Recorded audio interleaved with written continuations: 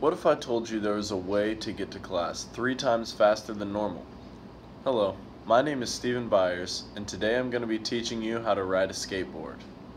I've been riding a skateboard for 8 years now, and it has always been something I love to do. Whether I'm using it for transportation or just for fun, it's always a great time. The primary components to riding a skateboard are foot placement, turning, and pushing while riding. All you need in order to learn how to skateboard is simply a skateboard and a flat surface like a sidewalk or a safe road. The first thing you should do while learning to ride a skateboard is to simply step on the skateboard and experiment around and practice being balanced while standing on top. When riding a skateboard, your feet should be placed on top of the board directly above the wheels. This usually lines up with the nails on the deck of the board. Just like this. Once you've gotten comfortable with standing on top of the board, it's time to learn how to take off. The first step is to turn your front foot a little bit forward, like this. This is so that you can push off and gain speed while still keeping the balance in your left foot. You step off of the board with your right foot.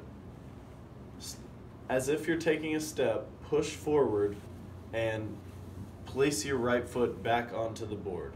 You're going to be pushing and then stepping back on and rearranging your feet, like so. In order to freely ride a skateboard, you must learn how to turn. This is easily done while standing and moving on the skateboard. Simply, to turn right, shift weight onto your toes while staying on the board like this. If you want to turn left, you shift your weight onto your heels like this. The next step is learning to push while riding to keep your speed. When you're riding with some speed with your feet like this, just like how you started, turn your front foot forward and gently place your foot on the ground and with it push, and then step back on and rearrange your feet. One common mistake for beginners that are learning how to skateboard is while their foot is on the ground pushing off, they hold it there too long, and then their left leg on top of the skateboard is too far away, so it's hard to catch up and they can't step onto the board. When learning how to skateboard, it can be difficult because it will take a long time, but if you keep trying, you'll eventually reach your end goal. The main parts of skateboarding are foot placement, turning, and pushing while riding. Oh, and one last thing.